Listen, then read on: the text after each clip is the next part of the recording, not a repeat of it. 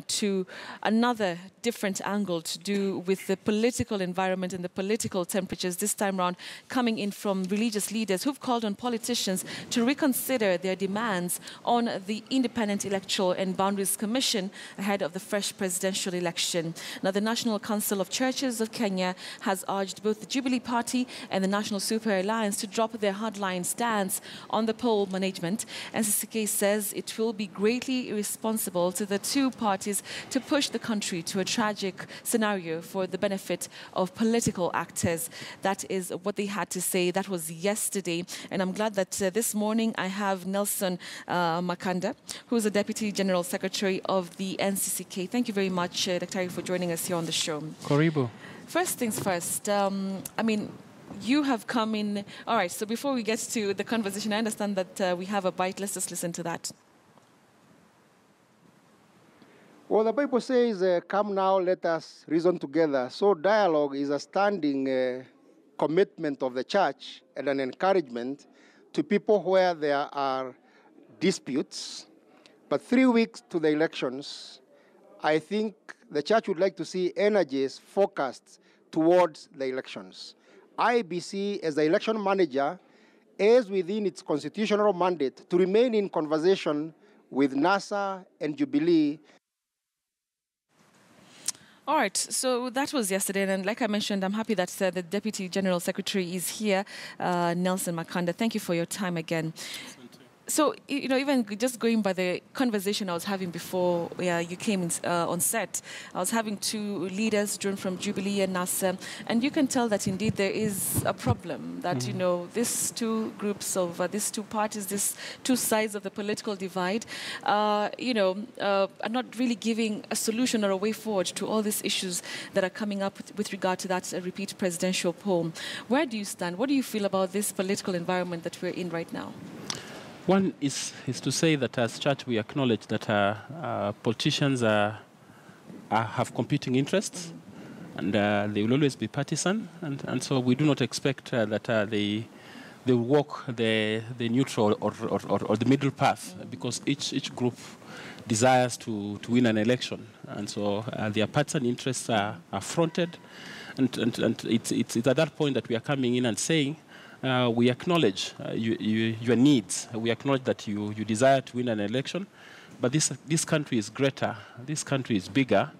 This country has institutions that have been put in place, and those institutions need support, need collaboration, they need working together. So that then they are able to be enabled to perform their functions as they are required by the law. And so the church is just asking, yeah, there are issues that have been raised, issues that were raised by the Supreme Court, and issues that led to the nullification of the results. Those issues to be addressed require a bipartisan approach. They do not require grandstanding and hardline positions. People must adopt a bipartisan approach to be able to resolve those issues. If a bipartisan approach is not taken, then politicians might lead us to places where we have not anticipated and where we do not desire to go. To go. Yeah. And, you know, we've heard from the politicians, I mean, we hear from them literally every single day.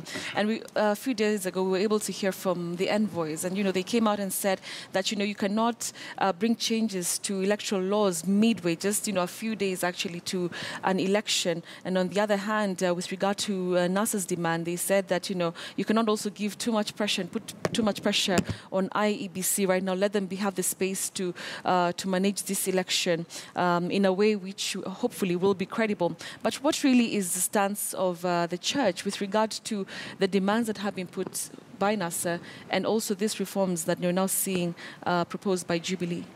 NASA has their demands that they have called irreducible minimum, and they have put out, I think before they were about 9, I think they increased either to 10 or 11 demands that they were asking the IBC to do.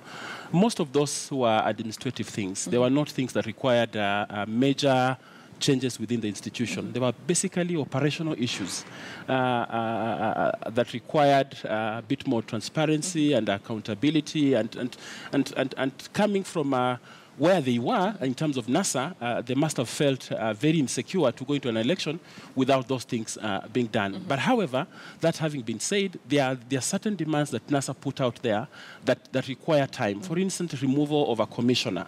It's a matter that is provided for in law. It only has to depend on the goodwill of that particular individual to say, I want to step aside. But if that individual is not convinced, then you have to pursue the legal procedures that are there. And to remove a commissioner, it's a long procedure. You have to have a petition. It has to go to Parliament. Parliament has to find merit in it.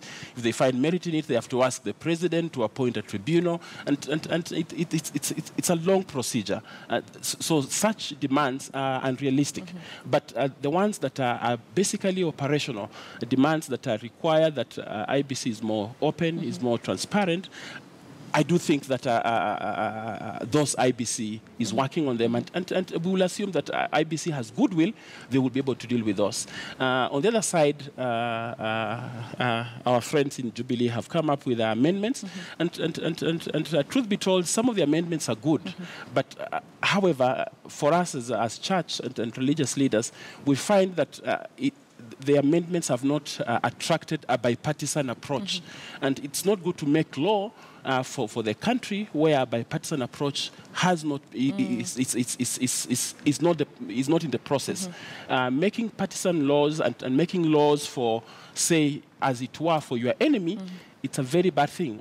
For us who read the Bible, there's a man called Haman who decided to make law, and because he had powers to make law with the king, he made laws, and by the end of the day, those laws ended up hanging Haman instead of hanging the people that Haman had thought about. Right. And so we will ask that since their colleagues in Parliament are not inclined to those changes, and it's also too late in the day. Now we are talking 21 days to elections. By the time they enact those laws next week, it will be less than a fortnight to elections. So it's a little late. From the ruling of the Supreme Court, the Supreme Court did not require amendment of the laws. They only required one amendment, the amendment on duration of petition, presidential petition, which is 14 days. Right. But all the others, they said, please oblige to the law that is existing. To the law as is right now. All right, let's just listen to a bite of another religious leader just speaking to NASA with regard to this irreducible minimums. Let's listen to that. Jubilee is a political party. NASA is a coalition. Their mandate is to campaign and seek for votes. It is the constitutional mandate of IEBC to run the election. I don't think anybody has any basis and reason to tell Kenyans that we cannot have an election, because it's the Kenyans who vote, it's the IBC that manages the election, and if the parties are not happy, they can go to court. I don't think they have the competence to tell us we are not ready for the elections. They are endangering the lives of Kenyans and the future of this nation by profiling concerns that may be legitimate beyond national interests. To NASA's demands. But I want to come and ask you, Nelson, I mean, from the church's perspective, what do you think is practical from maybe, drawing from whatever NASA is demanding or what Jubilee, is proposing? What do you think as a church is practical in enabling IEBC to conduct and have a credible election from the church's perspective? I think for me, what's possible and what can be done now, I think it's the word transparency. If IBC sets out to be transparent in its processes going into October 26th elections, we will have elections that are good. But if they seek to remain in a closet and have some privileged places and information and what have you, then they increase suspicion, they increase the fear that is there amongst NASA followers. And I think what they need to do is to open up. Just open up the process, be open to scrutiny. We know that they are men, and so we do not demand infallibility. We demand that where mistakes are made, they are genuine mistakes. And so I think it is possible to have an election on the 26th that everybody participates, and IBC can only enable that by being more transparent and being more open. If they provide that opportunity, then those who have fears, they'll be dressed down. They will not put up the faces that they are putting up and platitudes that they are bringing forth. All right. Do you think that the church's voice is coming a bit maybe late in the day? Because after the Supreme Court ruling, maybe all these issues, when the NASAs began to put across their demands, don't you think that that's maybe the time that, you know, the church could have come out strongly to either speak against or on with or for these particular changes that they're proposing? This is the only time you have called me. You didn't call me soon after that. So no, but I mean, so you can ask that. But surely, looking even last we year, have been speaking. Last year, last year, you have to give it to it. The church really came out strongly to ensure that, you know, they brought these two parties together, and we had some form of agreements. Actually, a very strong and solid agreement that came. But this time round, maybe not too strong as last year. Let me tell you, the ruling was done on a Friday the 1st. On Monday, we had a meeting with the IBC commissioners. And so we have been consistently meeting. In fact, maybe 2 days later, we had a meeting with the Jubilee principals. So we have been engaged. And when the church is engaged, we do not have to come out here. And because we are not politicians, we are not seeking praises.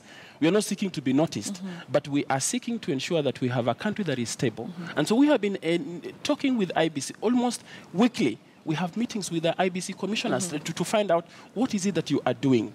Are there things that you would like us as religious leaders to come by and help you? And so really the church has been engaged. Perhaps what you are asking for and what people are seeking is to say, where has been the church in terms of helping clean up on the messes that politicians have put up?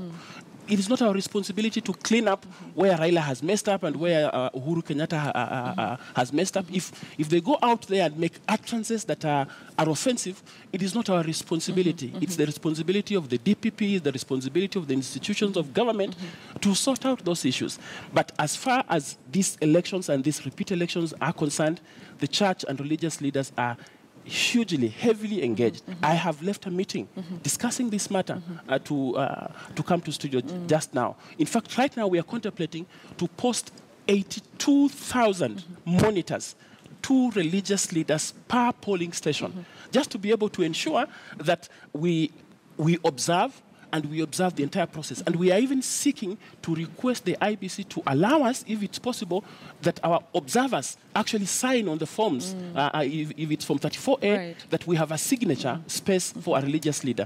So that then we try to provide the cushion that is required with the results that will come up on the 26th. So we have been engaged, and we are seeking to engage positively. Even further. Yes, I just want to introduce a graphics of a column that was written yesterday, still to do with the church. Let's just have that up, and then we continue with our conversation.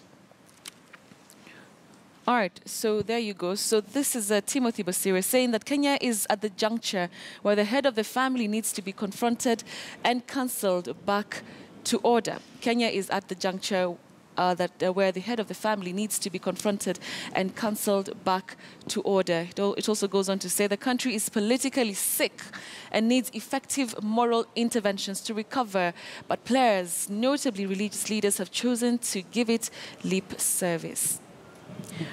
What do you think of those sentiments? All right, so there's the last statement there.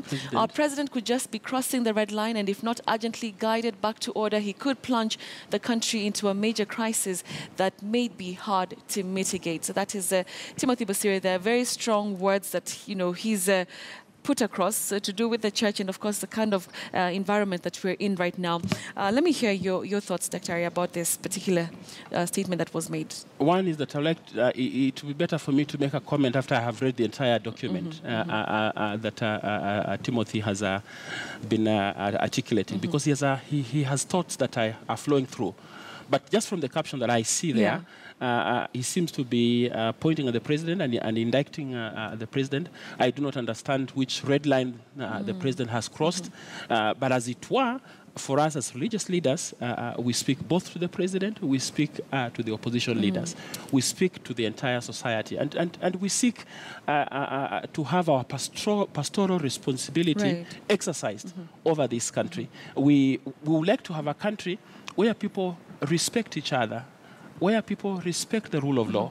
We like to have a country where people stand for the truth and where people can come out openly and say, here I am wrong, forgive me, I've done something that is wrong. And that's the ideal situation, but are we likely to see that really happening? It's not possible to have it.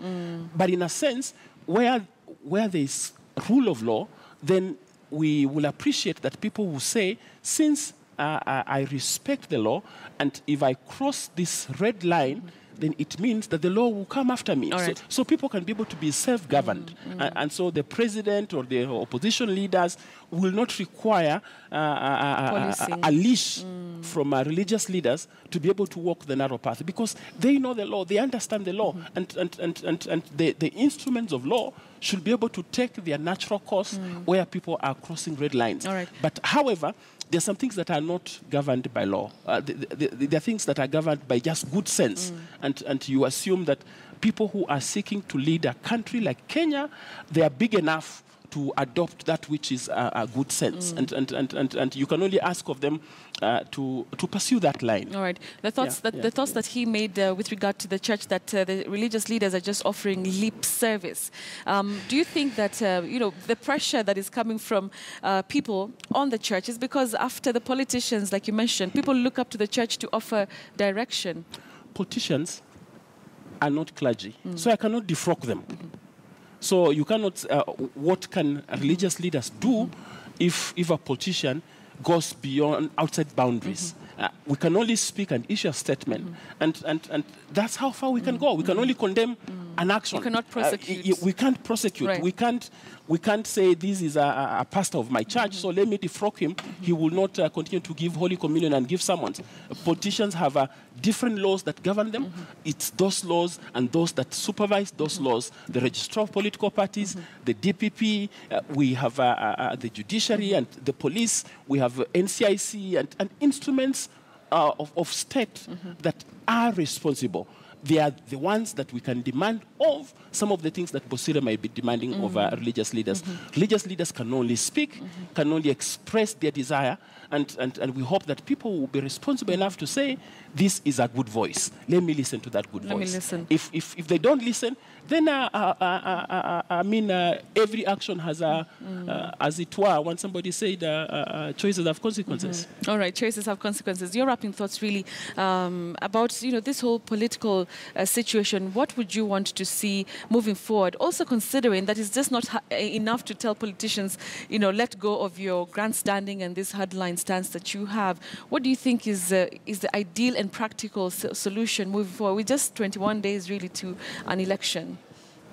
It's difficult to get what is ideal, but I think we can get a middle ground. A middle ground is to say what is doable within the 21 days to the elections.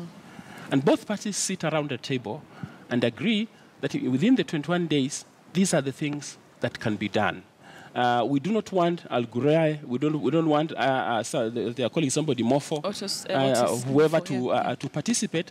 But since we have these 21 days to carry out an election, these are the things that we would like to be done for their participations to happen, so that then we contemplate what is possible, not what is not possible. Because if we go into that arena of what is not possible, then we get to the arena whereby we are having 26th arriving, we are not ready for elections, or some people are not participating in an election. We have a heavy acrimony, and you can only fear what will happen after 26th if an election that is not freely accepted takes place or does not take place. So we will really urge that Kenyans and the politicians and IBC accept a bipartisan approach in dealing with issues that are being discussed. If they do not adopt that approach, then we fear for this country, as it were. Thank you very much, Dr. Nelson Makanda, the Deputy General Secretary of NCCK. Thank you for your time. Thank you very much. Okay. Blessings to you. Thank you very much. All right. So